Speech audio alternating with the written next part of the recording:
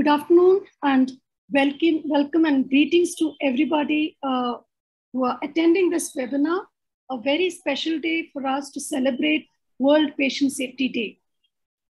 So CAHO has collaborated with CJTRCL and Zuvenish in having this Industry Connect program, which is basically meant for creating awareness on medication without harm. 17th of September is called World Patient Safety Day. WHO has called world over the nations to celebrate this day with the theme of medication without harm. Now, today, we are taking this message from CAHO to the industries, basically to connect with the stakeholders. And industries is a very important stakeholder when it comes to medication without harm. Today, we have this webinar with very special panelists and the moderator. This particular webinar is focused in achieving the understanding on medication without harm from the perspective of people. So we have Kiran Aidhi, Chief People Officer, representing the HR fraternity from Kin FinTech. We have the perspective of manufacturer, how at the manufacturing stage, a drug company can, through green chemistry, bring in the protection of the environment. Mr. Srinivasu from Dr. Reddy is sharing with us on that. We also have Dr. Sandeep, who is the senior principal scientist from CFTR in Mysore, who will be sharing with us on this objective of how to protect or how environment is actually getting damaged as of today from the excess medication that we are doing, or how this environment is to be taken care. The food that we eat, how it is contaminated. He will bring the complete stats in the research field. We have Dr. Alex to share with us the medication perspective from a doctor's perspective. And we have a moderator, special moderator today, Dr. Kumaran from Hyundai Chief Medical Officer, who is going to take us through the whole session. And greetings once again to all of you. I would take this special opportunity to invite Dr. Anuradha Pichmani, who is the Executive Director of Sriranga Hospital. She is the chairman of Quality Professionals Division of CAHO. Ma'am, welcome you and welcome the address, please. Thank you, Kirti. Hello, everybody. It's my pleasure and privilege to welcome you all to this gathering here. And on behalf of CAHO, it's my immense, I am very pleased to see you all here. And to introduce CAHO to our new people here. So I would like to tell you CAHO is the consortium of accredited healthcare organizations, and it is a not-for-profit body. We represent various divisions of the healthcare like hospitals, diagnosis centers, and quality professionals. We have 3 wings of CAHO. And the main aim of starting CAHO was to promote patient safety, quality, and accreditation. So these are the 3 pillars under which all of us worked with our passion. And moving on, we have various training programs which we have been running across India. And many of these training programs, we have taken it as on virtual mode.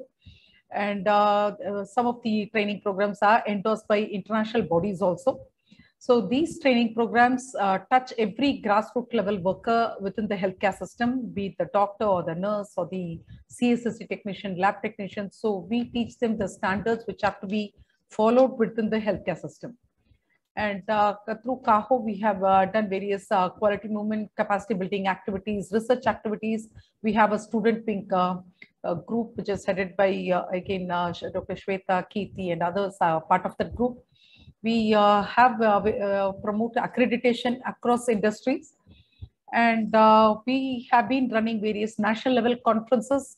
Our signature conference is the CAHOCon, and I welcome you all to participate in the upcoming conference, which is in 2023. The dates are 15th and 16th April, which is happening in Hyderabad.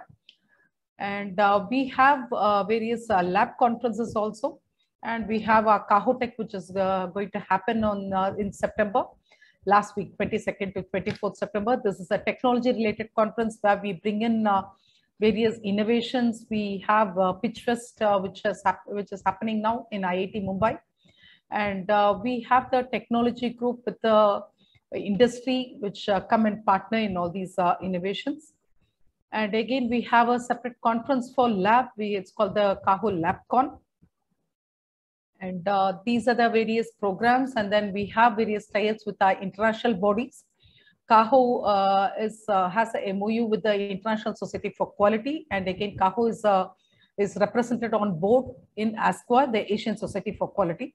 So we work with these international organizations on various platforms. We are running various international webinar series so that we bring the quality people to come into India, and the latest on quality and safety is being shared. The knowledge is being shared on this platform. Again, so coming to this World Patient Safety Day, I'm very happy to see CAHO is partnering with all the stakeholders, and this shows the interest with which you are into the safety and quality, be it the manufacturing industry or the industries for environmental safety. And we appreciate each and every one of you who have joined here today, and to show your work on quality and safety.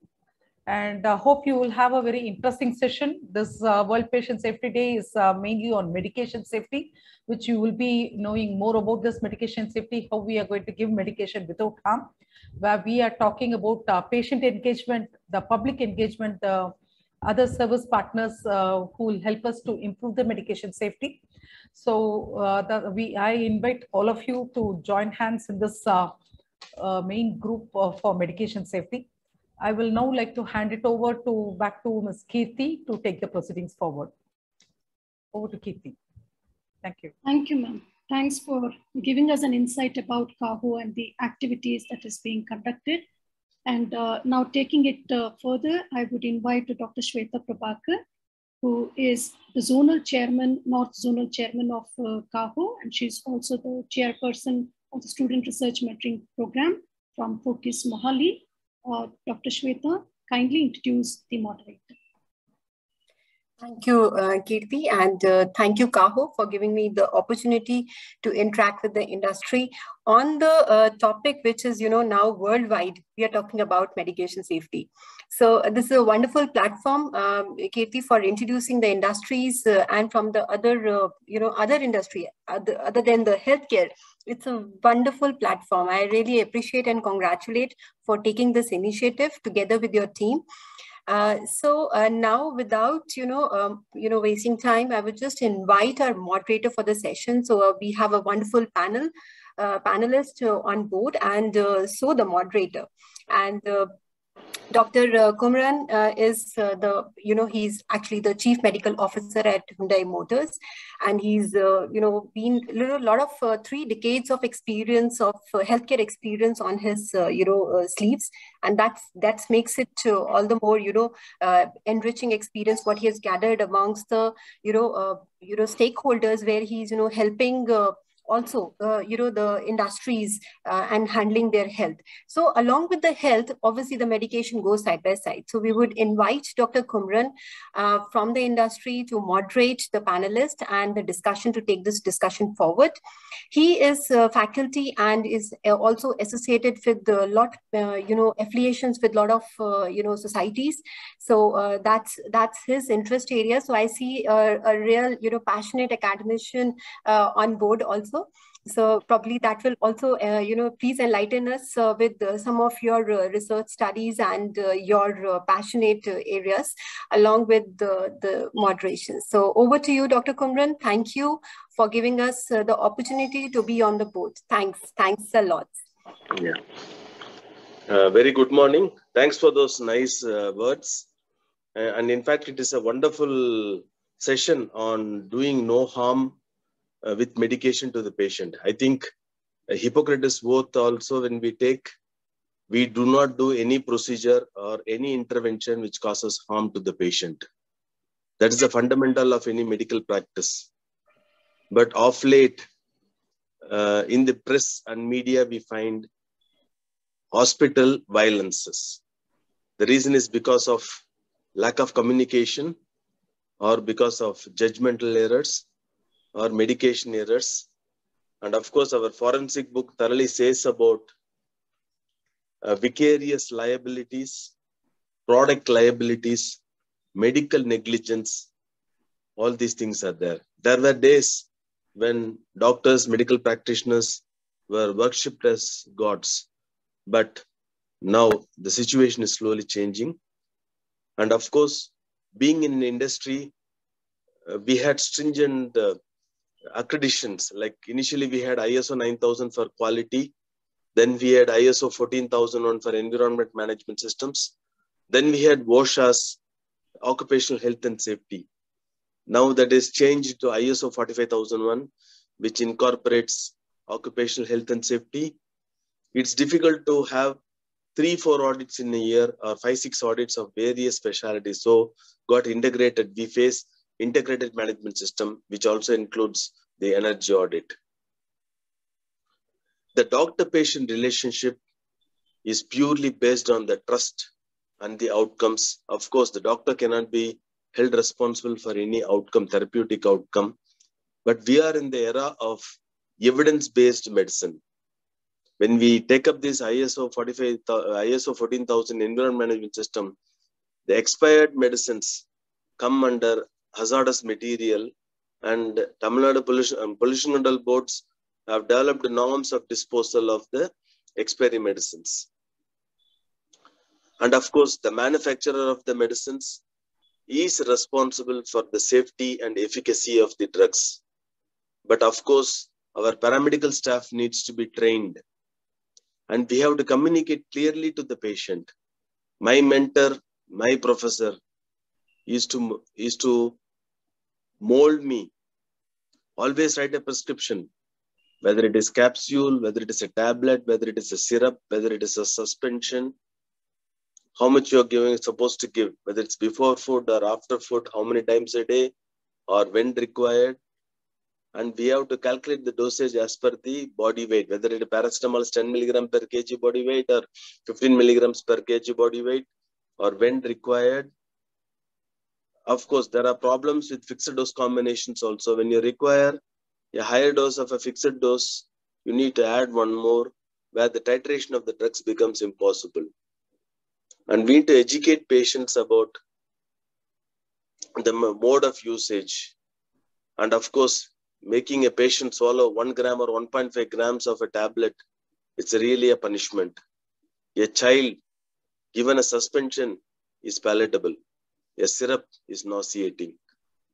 You find it's a duty of a pediatrician to educate what is 2.5 ml, what is 5 ml, what is 1 tablespoon, what is 1 teaspoon, what is 1 dessert spoon. That's all very, very important. I was talking to a lab technician. What is this? You have written 100 mg per DL. What is DL? He's saying density liter. Deciliter. The units are very, very important. So all these things require a teamwork, proper education, understanding of the fundamentals, everything. And I have been running almost 25 years of industry practice. So far, I have not faced any major side effects because I'm very choosy about drugs. Never ever I have prescribed penicillin, sulfa group of drugs in my practice, and even tetracycline or doxycycline for that matter. And we are very choosy. I have never used an oily-based injection. I have never used other than snap break ampules. And we conduct every first week, the FIFO policy, first in, first out policy will meticulously followed. And experiment dates are being monitored. So we have stringent norms. And thanks to this IMS audit, integrated management system, where it makes sure that all these things are in line and there is a check system, people are properly trained, training records are kept, which ensures a doctor a peace of mind so that he can concentrate on patient's recovery and a good therapeutic outcome. And we have to clearly understand the era of treating doctors as gods is over. And now it is more of a medico-legal practice, more prone for litigation. And we have to be very cautious and very, very cautious. Gross negligence will be prescribing an NSAID without a proton pump inhibitor for a patient with the bleeding gastric ulcer. It's a gross medical negligence. And one more important thing, earlier we used to have the pregnancy safety index in medicine, all the medicines. first trimester and second trimester. It is called category A, B, C, D. And teratogenic or embryocidal effect of the drugs are classified into D and X. But FDA recently has announced any drug should contain pregnancy lactation labeling index. So that is also very, very important. It will be very, very detrimental when you give in a first trimester without assessing the proper history and taking clinical findings for fever, and you give them a teratogenic drug. It is very detrimental. So FDA has clearly said pregnancy lactation labeling index. So all these are very, very important. And we have to be very choosy, very careful in prescription. The art of prescription is very, very important. It's more ethical issues, and we have to concentrate more on quality. Quality ensures good outcomes, because prevention is better than cure as well as cheaper than cure. So the outcomes are good, and definitely the quality of life is also good for the patient. It's a win-win situation for the doctor and the patient. With this brief introduction, it's a wonderful session. Let us listen to the panelists, and we have got wonderful panels, all experts in the field. I'm happy. We have Madam Kiran Aidhi, the Chief People Officer from KFin Technologies Private Limited, Hyderabad. Madam, as I was talking to you yesterday, HR people are the true people who, in fact, bring up the true potential of the people, because we are working in industries. I know the role of HR people, the amount of training programs they conduct, to particularly the soft skills development, the counseling programs, the postgraduate nomination programs, performance appraisal programs, meetings, everything really brings out the true potential of the people, the job rotation, everything. You actually play a role of a very good mentor, shaping up the career of an individual as well as the life of an individual. So as you rightly put in your profile, tiny push and a dainty dose of encouragement and a dash of coaching help people rediscover themselves and do what they thought was impossible. And I believe this little nudges. I appreciate, unfortunately, like doctors, you do only good for people, except in administration. As a HR person, you do activities which are only good for the patient in shaping up a career. We would like to listen to you about your experience on this quality healthcare and do no harm to the patient in your industrial or your office working colleagues. Over to your thoughts, madam. Now the platform is yours. Welcome. You. Yeah, thank you so much, Mr. Kumaran, for introducing me so nicely. Really appreciate. And thank you, CAHO, for giving me this opportunity, and Dr. Kirti D'Souza for getting me here. Thank you so much. And I know, thanks for your patience, Ms. Kirti, for me. So from an industry standpoint, right, I'll talk from an employee perspective and an employer perspective both. So what really an employee thinks, right? Why do we have this whole, dilemma of self-medication? While we know also that it's not good, we also know, that there are some medicines which will really, really harm us, but we still go ahead and do self-medication. And from an employee perspective, couple of reasons why they go for self-medication are like, they don't get time. So they don't get time to get up from their, now the people have coming back to office, but 2 years ago it was work from home. So they really don't find time actually to go to the doctor, and they really fail. And then what happens is there is a whole lot of knowledge that is available to them free. So you have to just go Google, and Google auntie, Google doctor will tell you everything, right? Plus as an employee, right? The employees also get into that mode of self-assessment of their own symptoms and then self-medication also. So that is a very dangerous thing to do, right? They know that it is dangerous, but come COVID taught us everything. We all became half doctors at home. And I was just, before this webinar, I was just reading, what kind of effects does it have, or how much of self-medication have we done during COVID? So I was just going through some research called Gravitas, and they said that, these days, what is our favorite snack? And I was just thinking, what is it, bhujia or samosa, or what is it, right? They said it's Dolo 650. We have taken it as a snack. 3.5 billion dolos have been consumed in India in last couple of years. It is, if you just to stack everything together, is 63,000 times more than Burj Khalifa and 6,000 times more than Mount Everest. So that is the extent of, self-medication that has gone in. Now, we have all been used to doing anti-allergens, cold, cough, headache, sprains, acidity, antacid medicines and everything. But now we also went into amoxicillins of the world and Limsies of the world. And suddenly you would see that people are actually consuming even antibiotics. So my prescription of COVID is, as same as your prescription of COVID. So this is what, when at my home, when my husband got COVID and we were actually looking at, what are the medicines to give, I got upteen number of WhatsApp messages with their prescriptions. Give this, give this, give this, give this, right? So we all went into that mode of, giving more and more. As an employer, right, the challenge that we face vis-a-vis the industry is that there is no category of over-the-counter drugs in our country. So even if I have to tell an employee, that this is not a good thing to do, or this is not something that, you should be looking at, or you should be definitely visiting a doctor, our chemists also develop as doctors. I have stomachache. Okay, I go to the chemist and ask, okay, what medicine can I take for stomachache? Okay, sir, ye le lo. What medicine can I take for ear pain? Okay.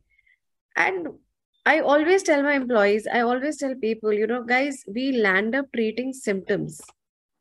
Probably that little bit of heartburn that you get on a regular basis is a symptom of that you're getting a heart attack sooner or later. But because we keep on killing the symptoms with self-medication, we actually do not get to the root of the problem. Now, if you see as an employer, I see when we put our employees through an annual checkup, lot of ailments come out there.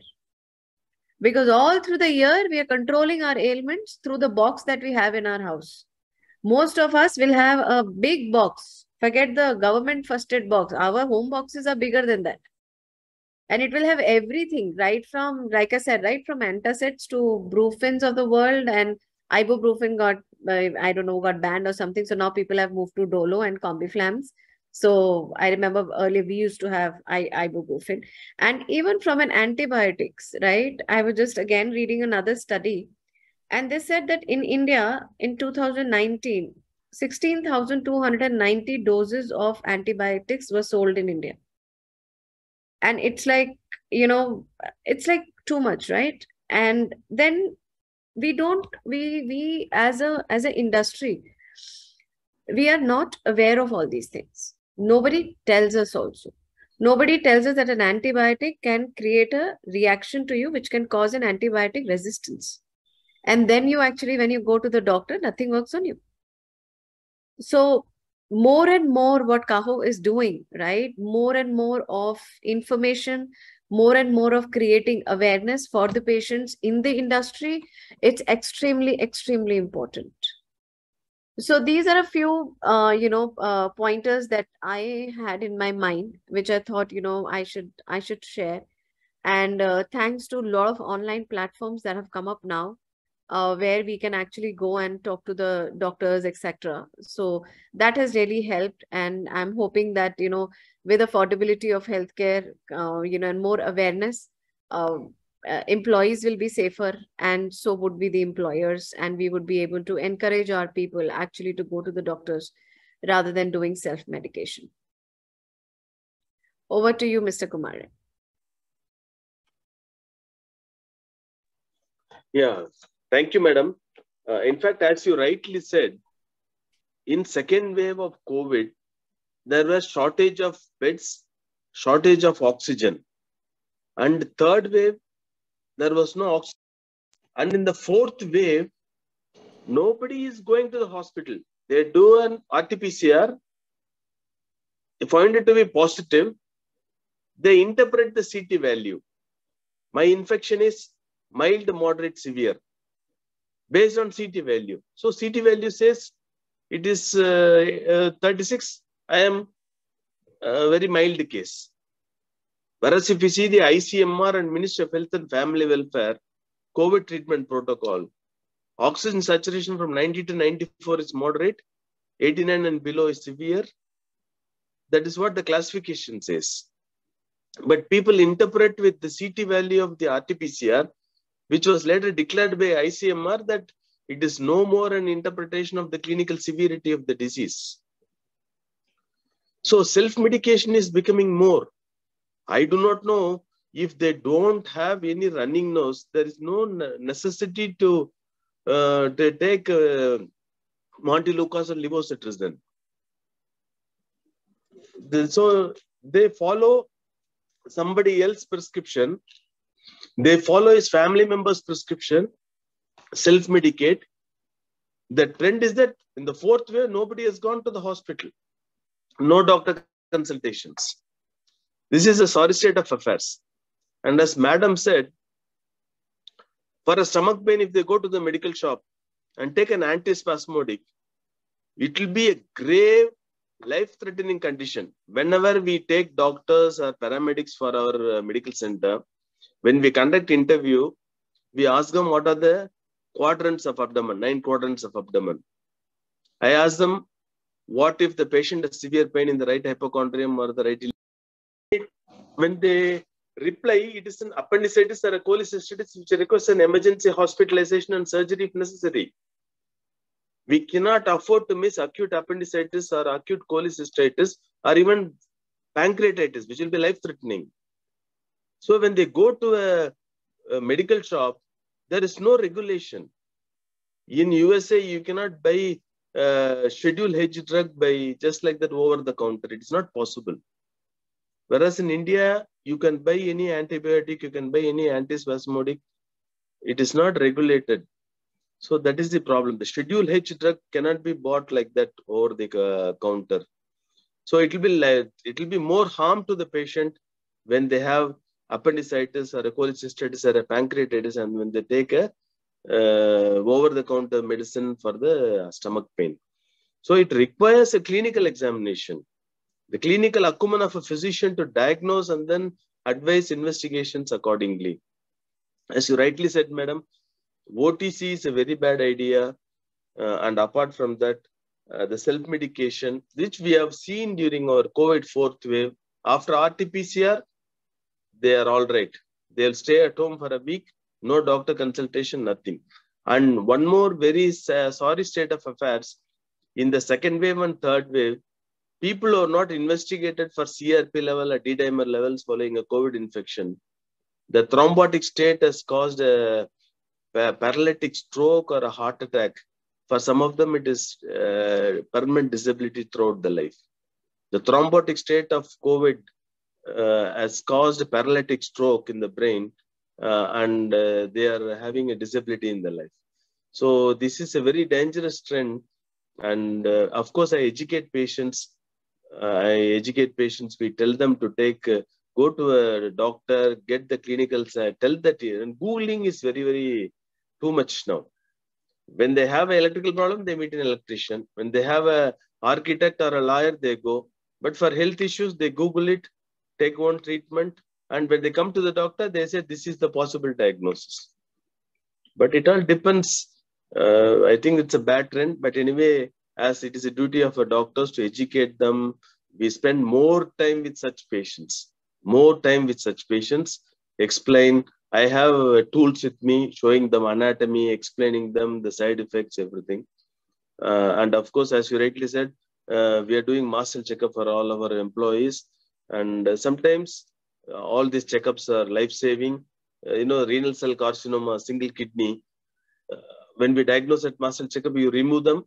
They does not require any chemotherapy or radiotherapy, and their life is saved.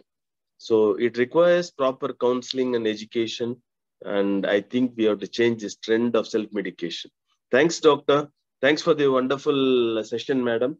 And now we will move on to the second speaker, my friend, Dr. Reginald George Alex. Is an occupational health specialist. He is a professor of medicine from Christian Medical College, Vellore, and he has done MBBS and the Diplomate of National Board in Internal Medicine and Masters in Physical Health from Singapore.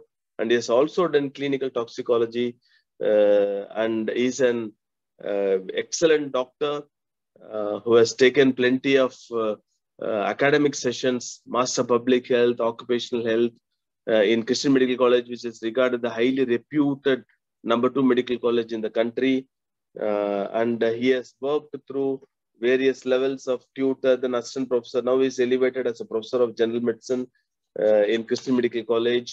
And of course, Christian Medical College has got a wonderful system of staff clinic, which takes care of all the employees of Christian Medical College, special clinic, hospital infection control committee. Protocols are driven. Even for my ISO audit purposes, I have bought the manual of CMC. I have in fact copied all the protocols of CMC. That is particularly the needle stick injury. If it is hepatitis B index cases positive, HIV positive, antiretroviral therapy, infection control, chemicals, modes, protocols, everything. It will be a very good book. And over to Dr. Reginald Alex. Over to you, doctor. So my presentation is about medication safety. So I will be, if you talk about medication safety, there's no end. You can keep on talking about it. So as per Dr. Kumaran's request, I will be just talking about two important subjects. One is antibiotic resistance, and the other one is steroid abuse. So to start with, I would like to ask all of you one question. How many of you have completed one course of antibiotics in your lifetime? So this is a question I am leaving it to you. Please think about it. Honestly, I have never completed 1 week of antibiotic in my life. So this is a problem with even educated people, even among the doctors community. And imagine among our common employees, how bad it would be. So why am I asking this question? Because this is one of the commonest reasons for antibiotic resistance in the community. So I'll be briefly talking about antibiotic resistance, why people are developing antibiotic resistance, and why this is very important issue in the community. So I will just briefly talk to you in another 10 minutes in simple terms, because our employees have to understand that. So once a body enters into your body, you get infection. And if there is indiscriminate use of antibiotics, if the antibodies are not used at the proper dose, or if the correct antibiotic is not used, you may end up having a super bacteria or super bug, which may lead on to antibiotic resistance. Next slide, please. So this is the global burden of antibiotic resistance. See, it is almost 1.4 million globally. And if you see in the South Asia, it's around 0.4 million. Next slide, please. So this slide is a little crowded, but what I am trying to tell from this slide is, you see there are 7 lakh people are dying due to antibiotic resistance globally per year. And the world can expect to lose $100 trillion worth of economic output by 2050. So, and if you see the antibiotic making companies, so it was 18 companies which was producing antibiotics in 1990. Now it is only 4, according to this data. Next slide. So this is a resistant pattern we have seen in India. So it is quite alarming. If you see for cephalosporin, the common antibiotic which we use, it is very high. It is very pathetic to see cephalosporins, they are ciproflox and things like that. They are resistant in 3.5 billion kind of people. And next is broad spectrum penicillins. And the least one is the aminoglycosides, the gentamicin, which people are not using commonly.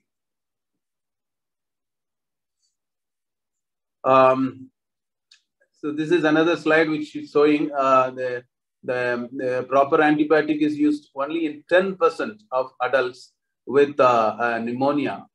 And if you see, over 4% of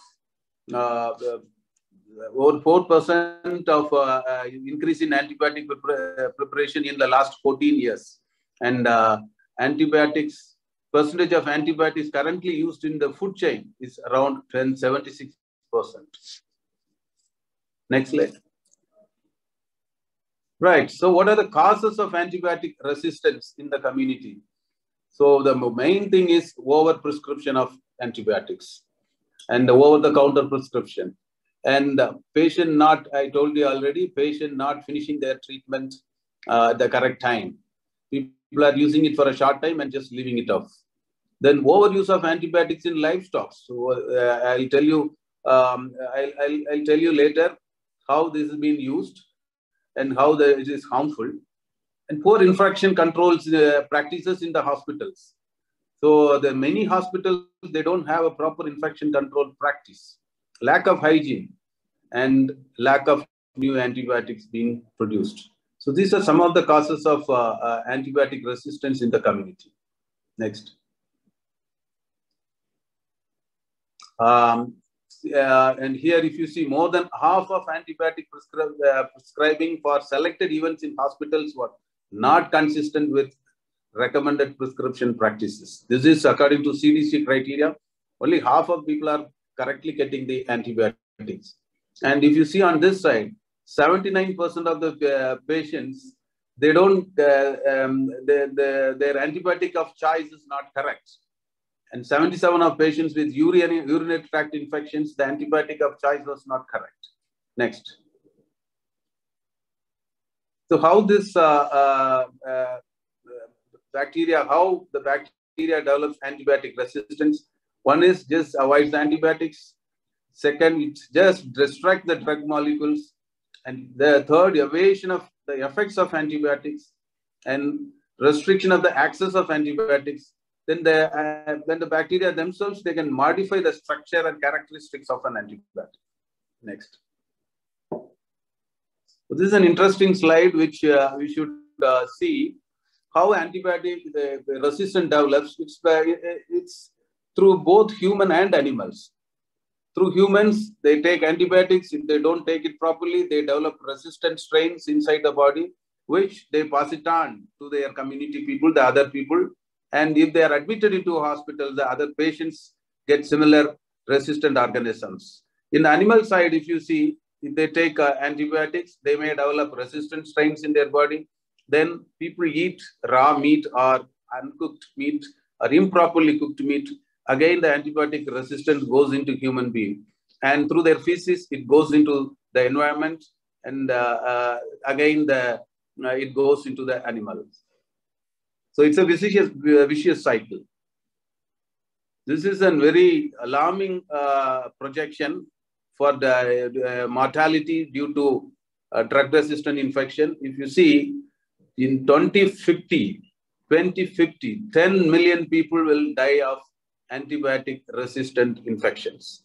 It's next to cancer, and diabetes is next. See the figures, 1.5 million due to diabetes, whereas antibiotic resistance, 10 million people may die due to drug resistance in 2050. Next. So what shall we do for this? How to prevent this? Unless we do certain things, this will end up in disaster. So there are there are few plans, or there are few suggestions for preventing this. One is enhance the infection prevention control program, control the source of infection, prescribe antibiotics only if they are necessary. For example, during, someone was talking earlier, antibiotics were rampantly used during the COVID period. Everybody knew that it was a viral infection, but unfortunately, the antibiotics were used left and right. That too, very superb antibiotics all have been used. Then prescribing appropriate antibiotics with inadequate dose. The adequate dose should be used. There are a lot of subtherapeutic regimens which have been used, which should be controlled. There was a study done in CMC some time ago. There was 100 doctors for tuberculosis treatment, and they interviewed 100 doctors. And if you see that throughout the world, there is only one regimen they are supposed to follow.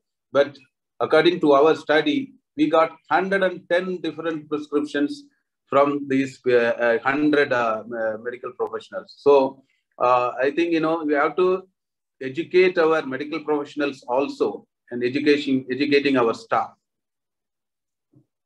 And also another important thing is the culture, and the susceptible antibiotics should be given. Okay, what shall we do? This is an aware strategy. The A for access, WA for watch, and RE for reserve. So A means access. So these are some of the antibiotics which we need to have. So for 25 common infections, we need to have these antibiotics. So the common antibiotics I'll put up later. Especially cephalosporins and all that should be available, should be accessible. Watch is, these are the higher priority and the critically important antimicrobials, which should be used only if it is recommended. So watch for those things. And third is, these antibiotics should be used only if all the other antibiotics fails. So the aware strategy, please keep it in mind. So for example, next slide. For example, if there is an E. coli infection, you start with ceftriaxone or cefepime or piptas. You start with that. Suppose if it is not, there is the access. If it is not getting controlled, probably it is an extended spectrum beta-lactamase resistant organism. So you may have to go to the next step, the watch, the imipenems. So those are the antibiotics which should be used only if it is necessary. And finally, if all these things fail, then go to the reserve. That is your colistin and ticarciclin and all that. And the same way, methicillin resistant MRSA, again, you can usually use with oxacillins, cloxacillins and all that. Then you go to vancomycin. And finally, if nothing works, then you go to the daptomycin and all that. Next slide.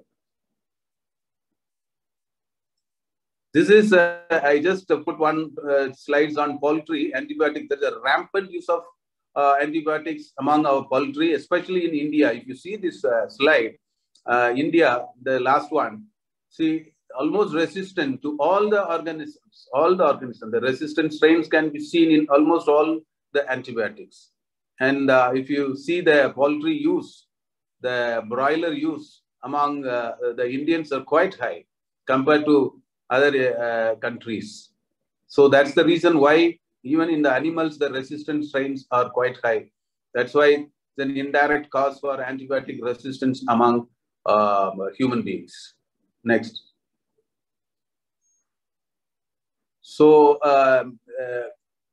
so again, as I told you, compared to 2013, in 2030, there will be doubled. The increase in antibiotic use among animals will be doubled in India. 2013 and 2030, if you compare, it is almost doubled. Okay, next. All right, that's about antibiotic resistance. I'll just quickly tell about steroids. Steroid abuse is quite common in our community nowadays. And if you see this slide, the anabolic steroids are used by the middle and high school students in the US quite high. Okay, next. So these are the indications for steroid use, only these conditions. For example, if the steroid level in the blood is low, then you can use it. Other diseases like arthritis, rheumatoid arthritis, asthma also you cannot use regularly especially oral steroids. We have to use inhaled steroids and IV steroids only if it is severe. And other diseases like inflammatory bowel disease, only with doctor's prescription, you should use all these things.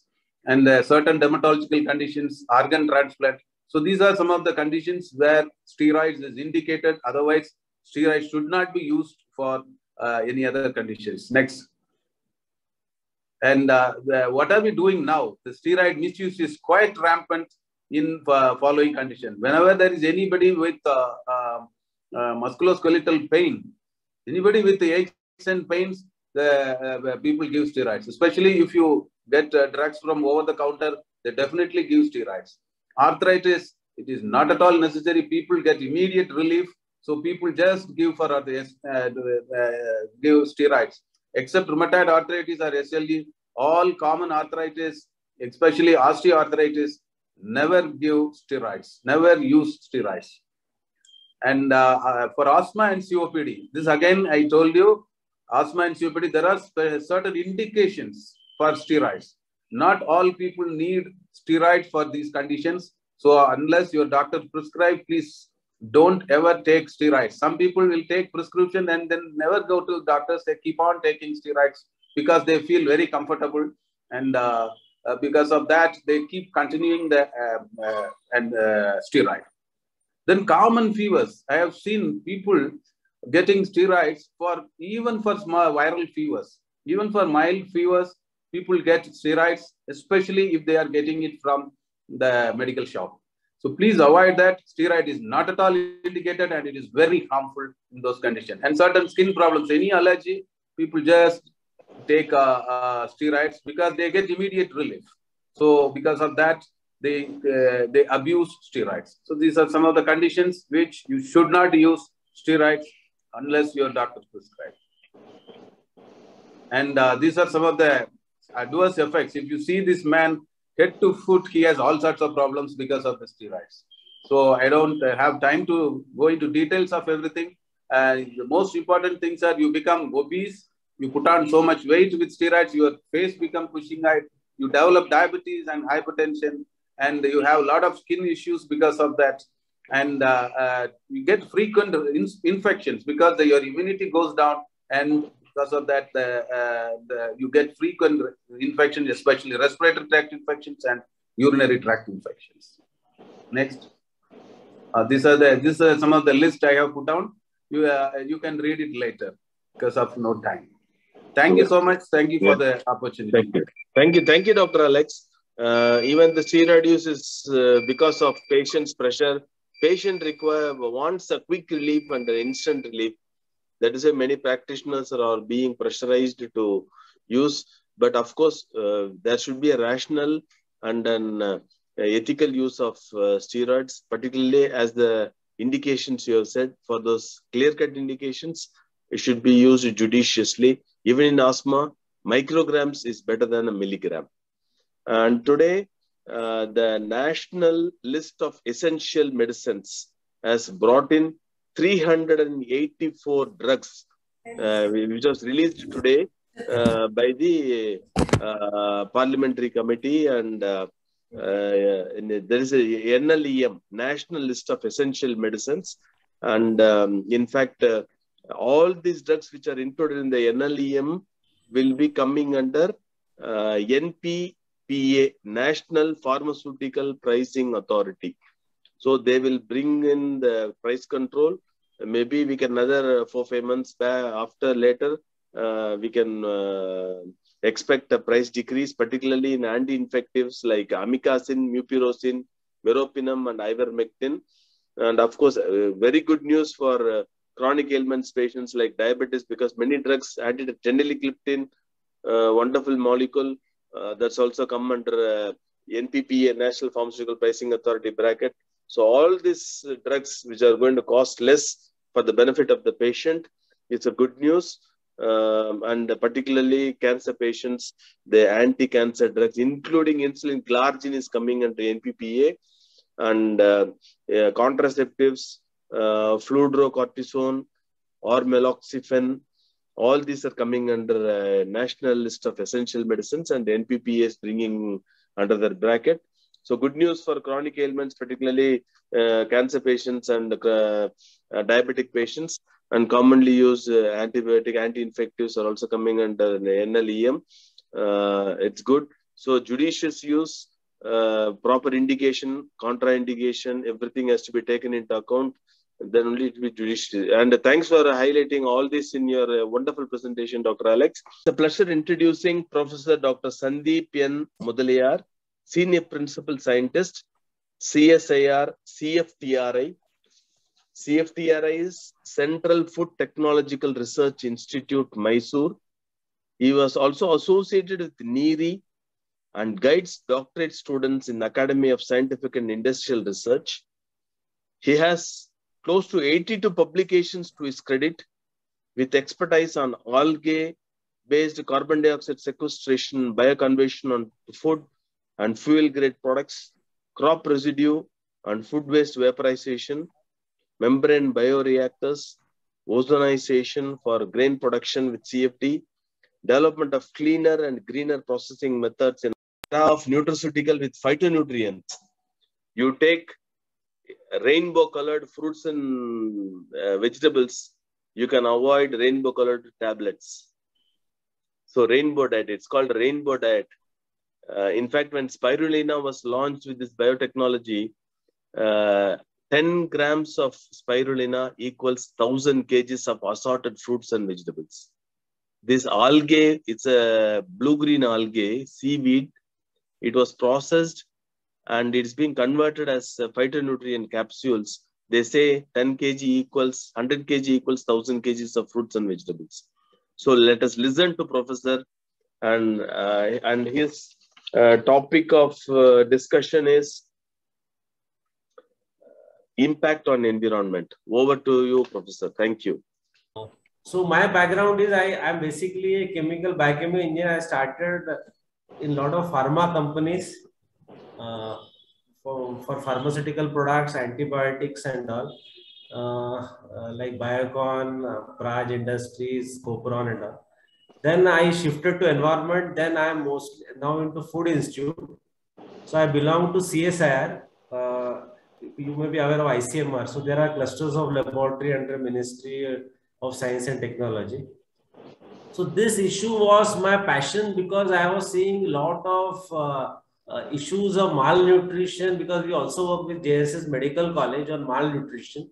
We run some program on malnutrition in the remote districts of Karnataka with Jindal Foundation. So, and also because of some personal health issues, I thought there are ways and means to address this problem and how to avoid some unknown risk which is growing exponentially day by day.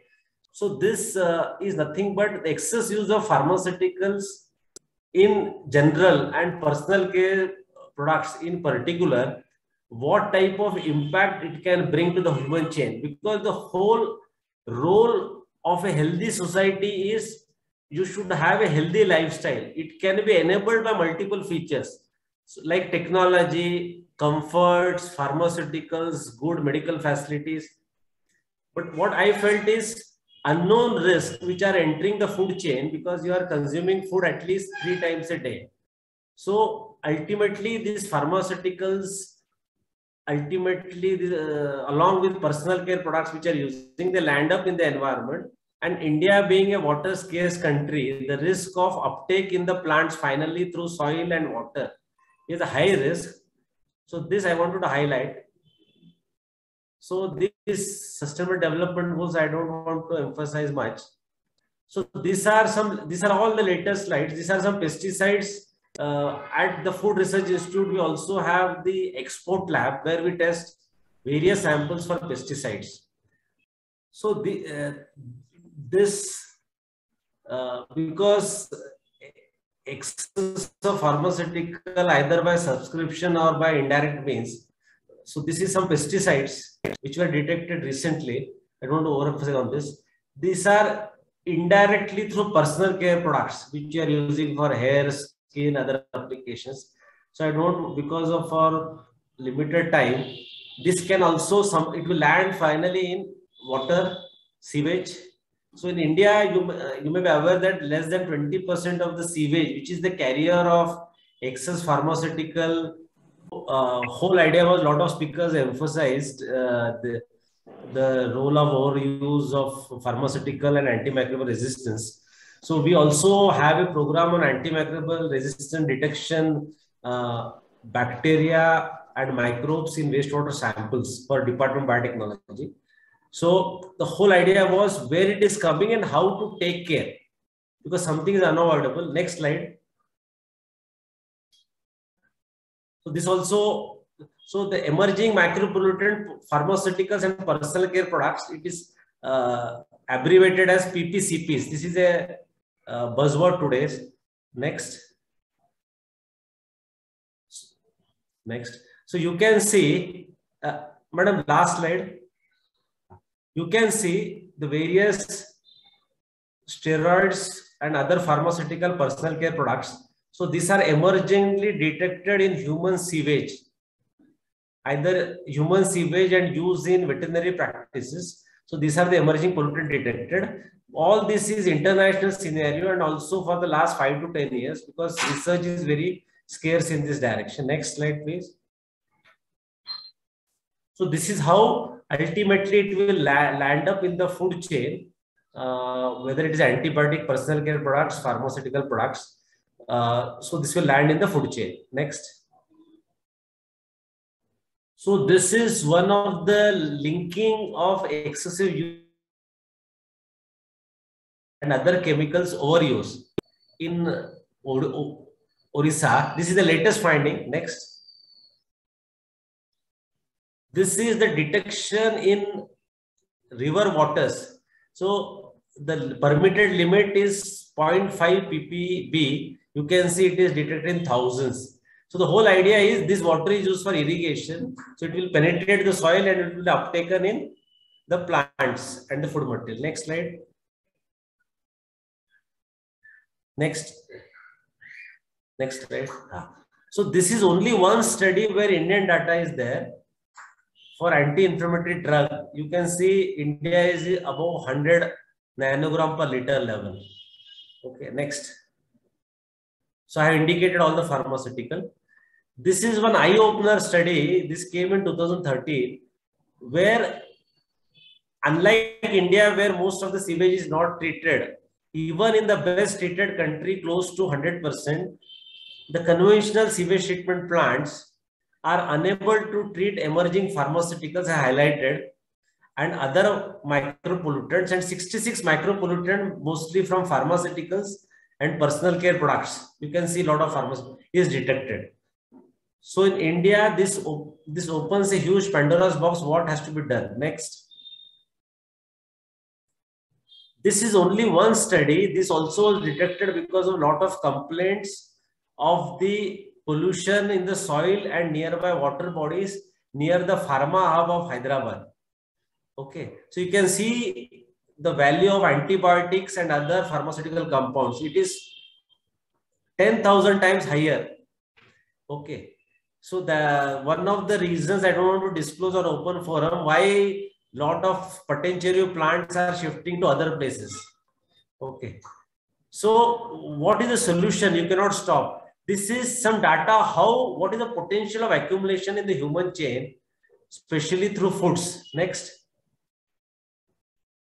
These are the various plants where these pharmaceutical compounds can be accumulated. Next. This is the uptake potential. So there is sufficient evidence to prove that it will be uptaken to a sufficient extent in plant only based on the compound. It may be low, moderate, high. Next. This I will skip because this is more on the pesticide use, how you can substitute with greener pesticides. Next.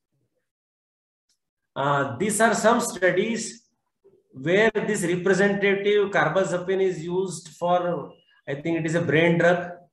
Then there are anti-inflammatory, how this is accumulated in various plants. Next.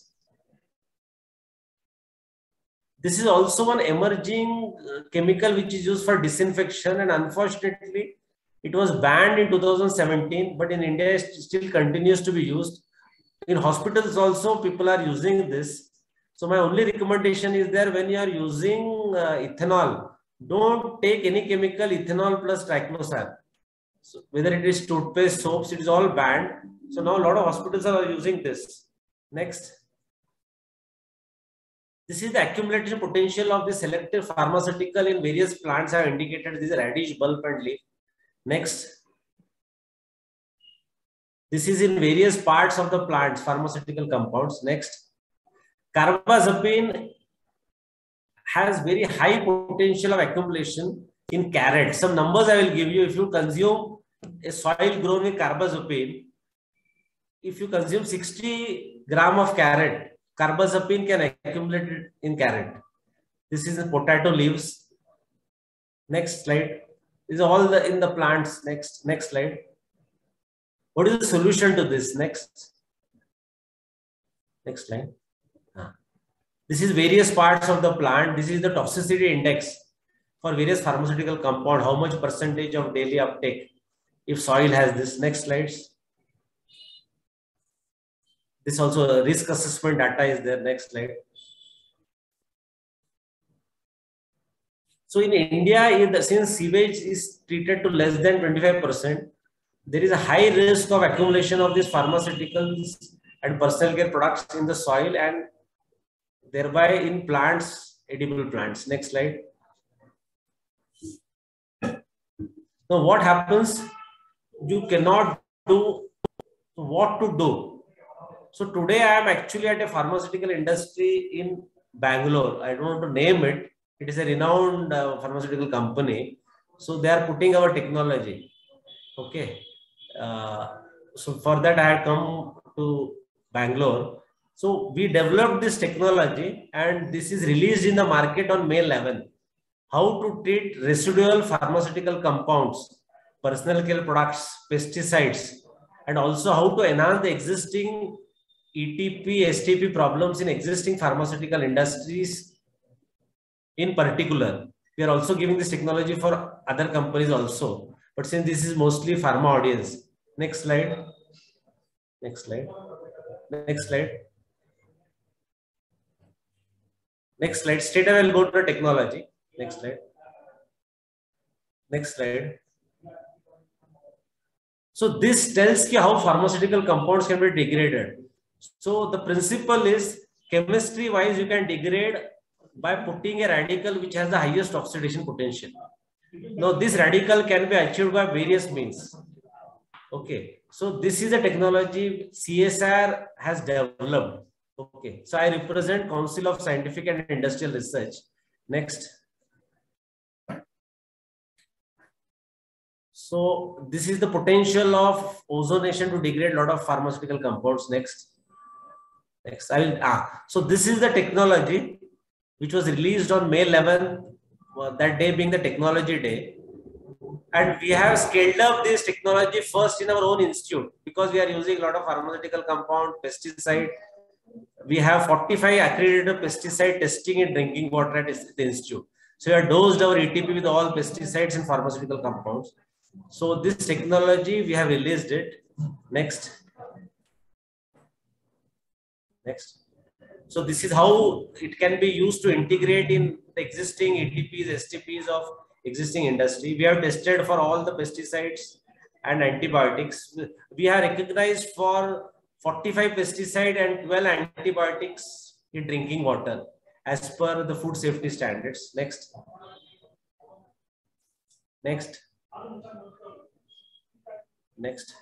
So this also we are now transferring to apartment complex because people in Karnataka, the scenario is apartment has to draw the same water, groundwater, and treat it and recycle their own. So people are using excess pharmaceutical compounds. So in 3 to 4 year cycle, the groundwater may have residual pharmaceutical compound because the same water is getting recycled. So number of people are same. So daily what enters the compound, it has to be there only in the drinking water. So this has some costing. So if even one apartment pays 5,000 one-time fee, the cost of the technology is covered. Next. This is one trial we took for a contaminated borewell water from a distillery. Next. So this is about my institute. It is one of the laboratories under CSIR. We have a famous pharmaceutical laboratory, Indian Institute of Chemical Technology, Hyderabad, and Central Drug Research Institute at Chandigarh.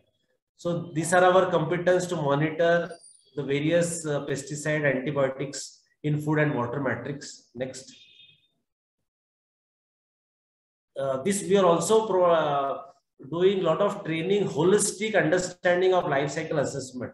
We have a toxicity databases for any product, food product, pharma product. We are doing this life cycle assessment. Next. So these are also we have to publish because we are a scientific community. A lot of publications have come. So it is proved in the literature. So these are some publications. Next slide. So with this, I thank you. Okay. So only I want to tell ki my interest came because I was in the pharma companies doing drug development. Then I went now into food, and my only personal health issues told me that at least till 50 you should have minimum use of drugs. Okay. So Mysore being the yoga capital of India, so a lot of that inspiration also came. So life takes you to different paths. Okay, so now we are also working with Ayurvedic companies for liver health. We have some ICMR projects also on liver health. So we are working with JSS Medical College also. So with these few words, I once again thank you all for the opportunity. Yeah, thank you, Professor. Thank you, Professor Sandeep. You have highlighted the unseen and unheard portion of the pharmaceutical side and personal care products. Because if you see the latest IS 10,000 standards for drinking water analysis, we test around 100 parameters like the pH, then the turbidity, then the hardness and all this aspect.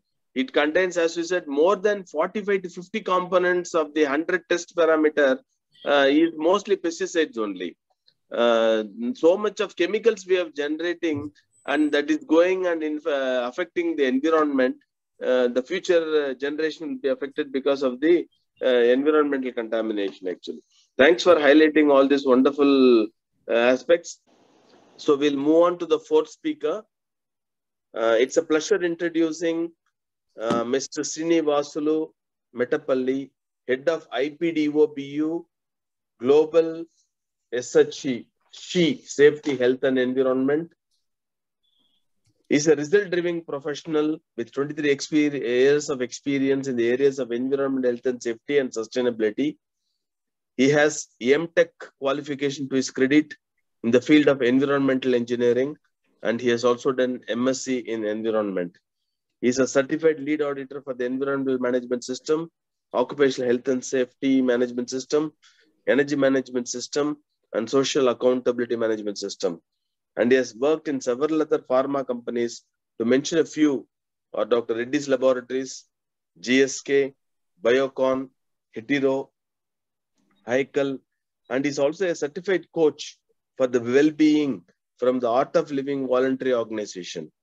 Sir, we would like to hear your presentation and also give some valuable inputs about the well-being, because now in corporates, they all talk about wellness, corporate wellness, wellness index, dimensions of wellness. They all follow whether it is social wellness, psychological wellness, physical wellness. So they give index. Each department will have how much, or each individual, how much does he score in each dimensions of wellness. Then wherever he is lacking, he has to improve that actually. That itself is a separate topic and it's a 2-3 hours long discussion.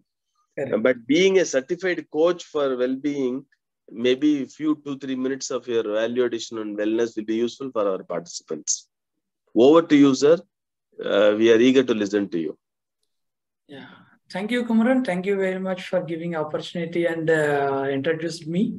So good evening, everybody. Just I don't want to introduce myself. Just I will skip going to the topic, which is green chemistry. The green chemistry, the way to protect our planet is our motto. It's a pharmaceutical industry. We are into pharmaceutical industry.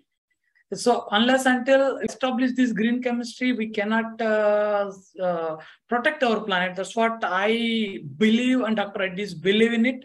So that's our tagline is good health can't wait. So now what exactly the meaning of green chemistry is? The design, development, and implementation of chemical processes or chemical products to reduce or eliminate use of hazardous waste or toxic chemicals. So in a nutshell, we can say that the green chemistry focuses on using the safer solvents, some safer chemicals, and using the renewables, and we will increase the atomic efficiency. That means the one atom, whatever the raw material is being taken, that entire raw material has to be consumed by reducing the waste which is being generated and which will in turn pollute our planet. This is the objective of green chemistry. So this is basically talk about, there are 12 elements in it. So I don't want to talk about all the 12 elements, that I will focus on the elements which are basically into key elements, which are this prevention and atomic economy and uses of safer chemical synthesis and safe chemical design. These are the major things what we need to focus with respect to the pharmaceutical industry. Where here this I would like to explain about how green chemistry works. The first of all, green chemistry is one patented molecule has been developed by the innovator. At the same time, there's the different companies will develop the generic model of the same molecule. See, in Dr. Reddy's, we will take the molecules, we will identify the key molecules which are there in the market, that which need to be taken to the large number of people on the planet. So that molecules will be identified, and the identified molecules will be developed in our R&D center, that is called Integrated Product Development Organization, what we call it here. In that organization, we will develop different synthetic routes for a single molecule. Under that single molecule, the different synthetic routes, which synthetic route is giving the less hazardous waste. At the same time, the high economy, atomic efficiency, that we will take it up. Those things, that synthetic route will be identified. It will be taken for the further production of those development of that molecule. Once the development of molecule has happened, then again, there will be a possibility of scale up, increase in the hazardous waste. Then again, we will put up a continuous improvement program for the particular product. So where we can improve the efficiency of the atom efficiency, at the same time using the low toxicity solvents and low waste reduction. These are the major aspects what we are considering as after development and going to the bigger scale region. Then even after that, then the second aspect is, the first aspect is developing the molecule, innovator molecule into green aspects. The second is enzymatic process. Whatever the product API which has been identified, the R&D team will work on that API can be developed through enzymatic process. That means developing the enzymes, then extract the API from the enzymes by avoiding the chemical synthesis. This is the hybrid model for developing the API. The third aspect, what Dr. Reddy's is into it, the biologics, where we can directly manufacture develop the biological molecules through biologics process. This entire process is called as a green chemistry. One synthetic route to hybrid route, then hybrid route to complete to going into the biologic route. This is the way Dr. Reddy's is working, then which will increase the cleaner productivity at all the levels. So after this, we are going to develop this process at various stages and going for the different type of clinical trials at the laboratory level. After that, it will go to the higher levels. So here in this green chemistry, what I explained about the three aspects, under one aspect where high amount of waste is being generated in the API generation in synthetic route. There we are focusing on people, technology, and the process.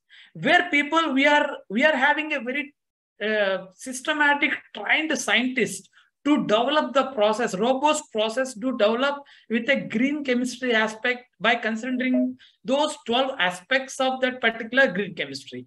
Then we adopt the batch process or the flow or hybrid approach for safe and robust manufacturability. That is very, very important aspect. When the continuous process, if you define the wastages and the water usage will be reduced, so it will move towards the greener product. Then comes to the process, as I explained, this reaction mass efficiency, process mass index, atomic efficiency, reducing the wastewater and reducing the hazardous waste. And the major aspect is genotoxic impurities. And we are going for the greener chemistry, so that the impurities which are coming on synthetic route will be reduced in the green chemistry. So why it is happening? There are impurities which are coming along with the API, where some of the hazardous chemicals are being introduced into that, so that impurities may harm to the patients when they are using.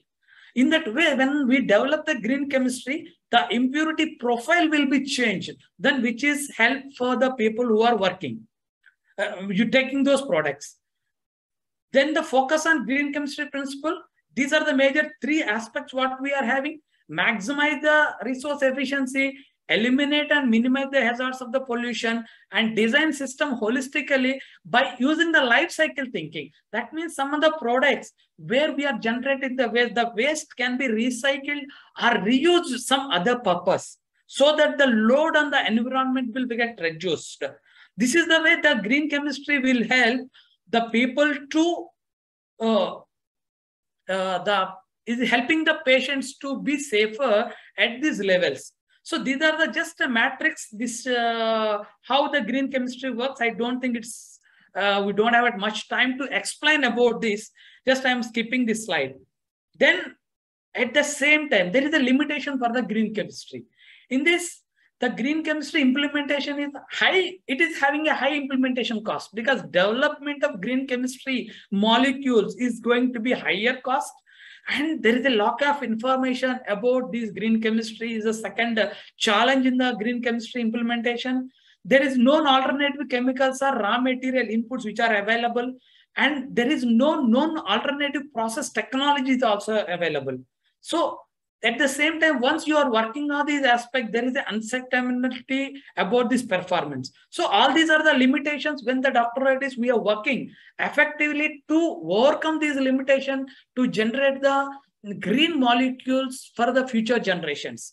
So that is the process has been started at Dr. Reddy's, where synthetic process in increasing the efficiency of the synthetic process, then enzymatic process of developing the API molecule, and completely pure biologics. This is the way we are growing towards the green chemistry and keeping the environment safer for the next future generations.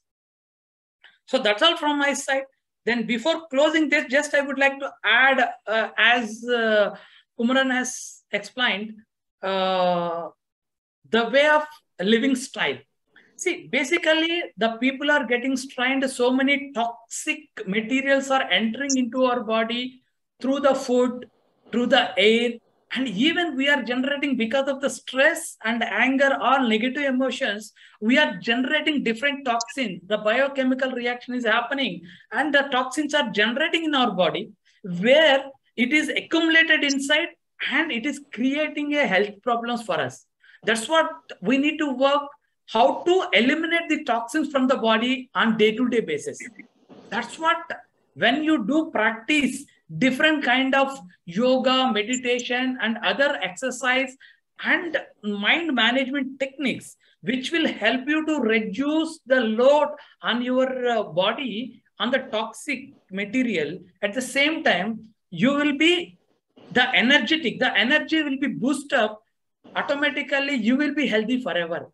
So my sincere suggestion is we need to work on our energy to boost and remove these toxins from our body by various techniques, ancient techniques like yoga, meditation, exercise, and the mind management techniques, which will help us to remove the toxins from our body and keep us healthier to avoid usage of these all pharmaceutical products into our body. That is going to be much more preventive medicine than using the API medicines into our body. So thank you, Kumaranji, giving this. Yeah, thank you. Thank you. As you rightly said, sir, in fact, the chronic stress leads to the effect on the immune system, where your natural fighting power against infection is also depressed, actually. And maybe frequent meditation, 10 minutes, at least 10 to 15 minutes of meditation morning and evening, really regenerates your brain and improves your brain chemicals and makes you more energetic. It was a wonderful session with all the 4 speakers. To start with, Madam Kiran Aidhi explained the human perspective and the employees' industrial experience. Reginald Alex gave a wonderful session on antibiotic misuse as well as steroid abuses. Because the problem is with the patients, they don't complete the course. They don't, when they go to the medical shop also, they don't buy the full course of antibiotics. If the doctor prescribes for 5 days, they buy for a couple of days or 3 days, or even if they buy for 5 days, if they become all right, in 2 days, then they stop the medication. And if family members have similar illness, the balance 3 days medication is being again given for 2 days. This is how the cycle is going on. It's a real problem. And it's doing more harm than good by antibiotic resistance. And as Dr. Alex pointed out about anabolic steroid misuse, people want to have good bulky muscles, short span of time. So much of sales of whey protein powders and anabolic steroids and injections by younger generation does not require the supervision of a doctor at all over the counter. Or the person's fitness trainers themselves give all these prescriptions, which is not at all recommended. It's a bad trend. And of course, Srinivasu Metlapalli. Sir, one question about green chemistry is there. Now, there are many companies, since you have a good background with pharmaceutical industry, many pharmaceuticals are pumped in money into research, innovation, and they found out a new molecule, new pathway, and new technology. They come out with the innovative, excellent molecule with quality, efficacy, and safety of the molecule. But how long do they retain the patency, and at what time they give it to other pharmaceutical companies for manufacturing similar molecules? No, basically patent expiry will be around 10 years, like that it will be there. It depends upon the people will apply for it. Then what will happen, all these other generic people, they will identify the molecules which are very good molecules in the market, which are already having a patent. Those molecules will be developed with different kind of synthetic routes at their particular own innovative centers. Then they will execute the trials with the different people. Then it will be ready. When the patent of that particular molecule expires, then these people will enter into the market with high efficacy and low toxic material, because innovator will not much see those aspects because he wanted to innovate the molecule. Whereas the other generic people, they would like to see the green chemistry aspects in each and every molecule what they are developing, because they are having a leisure time to develop. They wanted to develop at a lower price, because this innovator doesn't look for the profits, automatically it will come. Whereas the generic players, they wanted to enter in the market with lesser price. That plays a role to moving towards the lesser and less cost molecules are being developed with the non-toxic chemicals sometimes. That's what it will happen. Okay. And one more thing, I think the entire, this is a one more concept which we failed to discuss, the entire panel members. We have not brought up this issue about the human clinical trials of the newly discovered molecules, ethical issues. Because generally with animal studies, it is there. But when the new drug being discovered and being humans are subjected to phase 3, phase 4 clinical trials, the ethical issues, just a thought process. I think definitely in human trial, if it is harmful, then we will be failing in our ethical norms actually. But of course, human trials are also having adverse effects of new molecules, which the employees face, with the humans face. No, basically what will happen? The extensive studies are being conducted on the animals. So whatever the adverse effects, most 99.99% of the adverse effects will be visible in the animals, because the similarity will be there. The same kind of complete study will be carried out on the animals. Even animal ethical things are being followed. It's not that simply we can use the animals for the testing. There is an ethical committee which approves which kind of animals need to be used for the particular molecule. Thus, that and all will be there with the external agencies will be there. They will sit and they finalize the animals with what need to be done, what need to be verified. So extensive study will be carried out. After that, only once it is success, then only they will come to. So that is the reason 99.999% molecules are success once it is come to the 4 and 5. Only 1 or 2 molecules fails because of unforeseen conditions or unforeseen conditions with respect to the ecological or geographies. That's what plays a role generally. Good. Thanks for highlighting, Professor. Good evening, sir. I'm Susan Roberts here. We serve a public of the Adivasi community in which we are using in our hospital generic medicines, sir. And in that, we don't see if I have to take the generic medicine, that medicine doesn't work on me. Is there any specific reason for that? Because generic medicines, they say it's very good. As I've also heard from the others who are speaking, saying that generic medicines will act slowly or sometimes the molecules are missing. So is it helpful to go for generic, or is it what we are using regularly with all the toxic material that is better? Can you just share your knowledge on that? Because I don't understand why does generic medicine don't act on some of the patients like me also.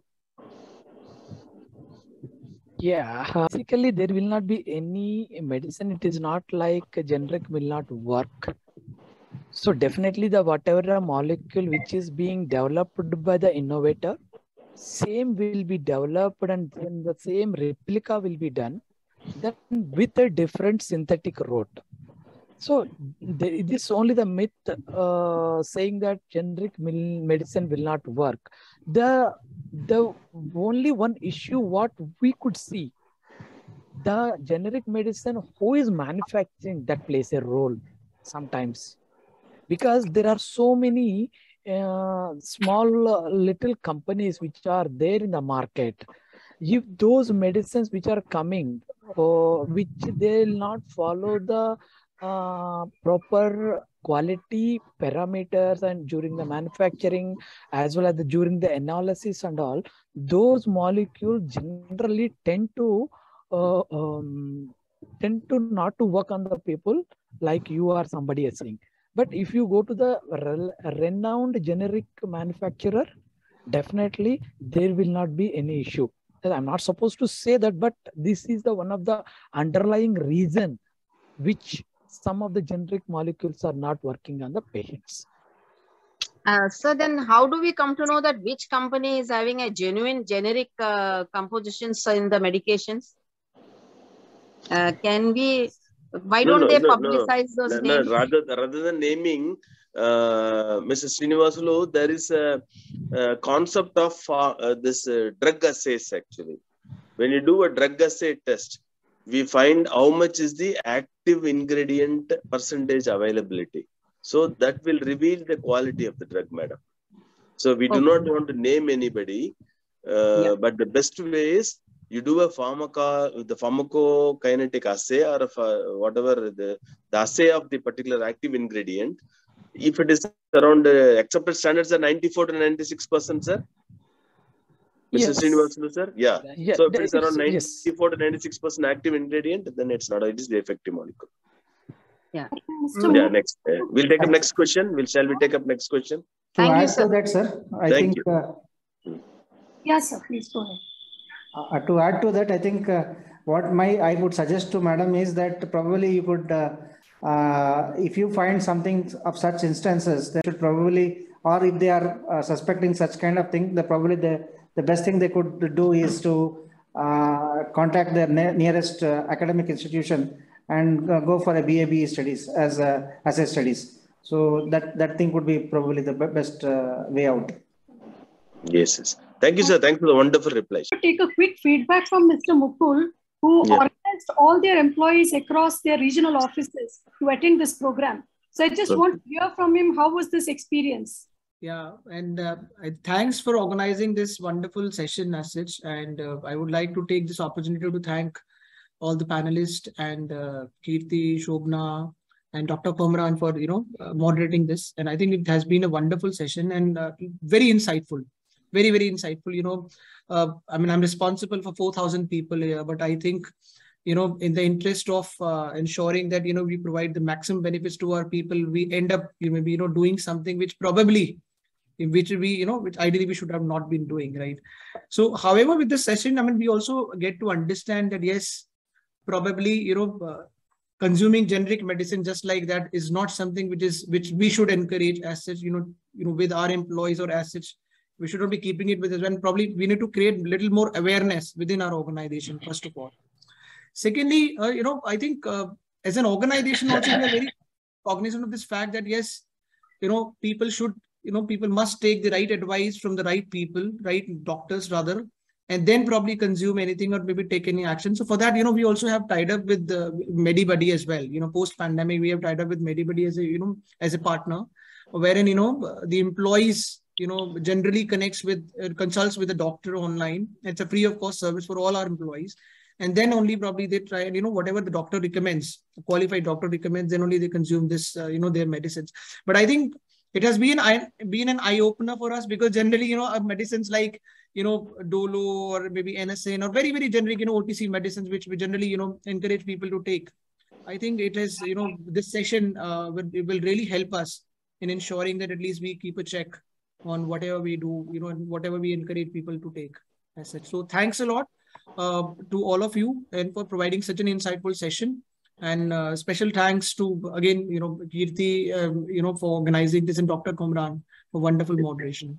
Yeah. Thanks a lot. To add to whatever Mr. Mukul has said, any doctor-patient consultation is never over without past history of presenting illness, family history, and of course, clinical science, clinical examination, investigation support if necessary. That is the 360-degree approach to correctly diagnose and then give the treatment and the drugs of choice. And it is essential for the physician to understand what is the indication of the drug, what is the contraindication, what is the side effect of the drug. Right. Spend some time with the patient to explain about the side effects of the drug also, and no harm to the patient, because the cost, not the cost, the risk and the benefit ratio as always to be assessed, and the benefit has to outweigh the risk. Only then the medicine has to be prescribed. Thank you, sir. Thank you, Mukul, for your Thank you, Mr. nice Kumaran. words. Thank you. Thanks. Yeah, thank you. Thank you. Thank you, everyone. Once again, dear panelist and moderator, it was a wonderful session. And as the saying goes, prevention is better than cure.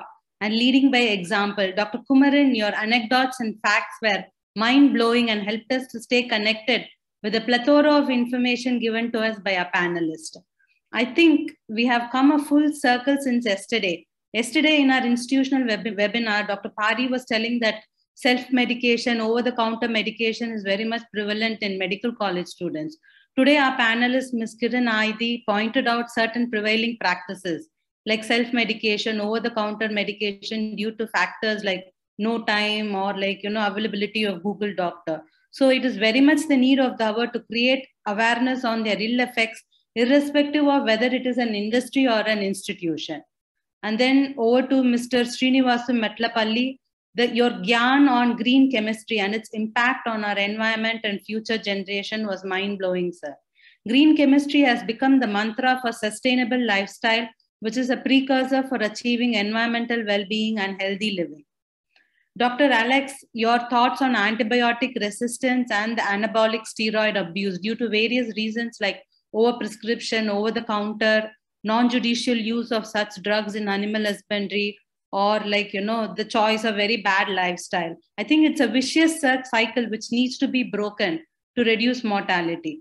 To prevent this we need to enhance our infection control program, educate our patients who we prescribe through a stewardship program, and create an aware strategy for the health professional who is prescribing it.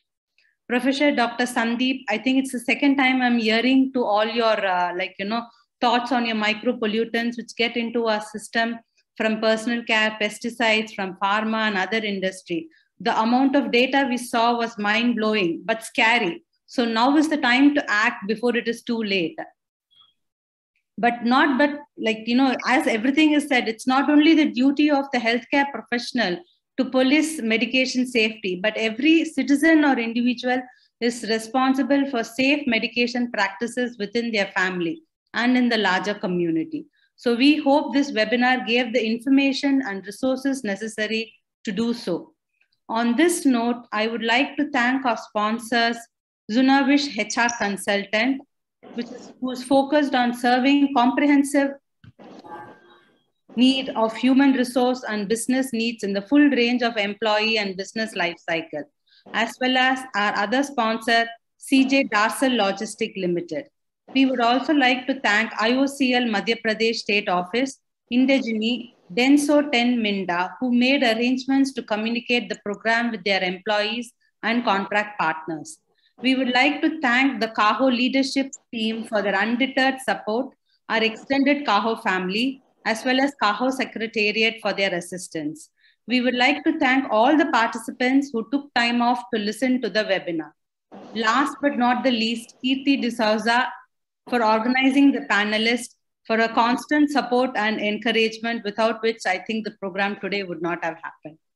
Thank you, everyone.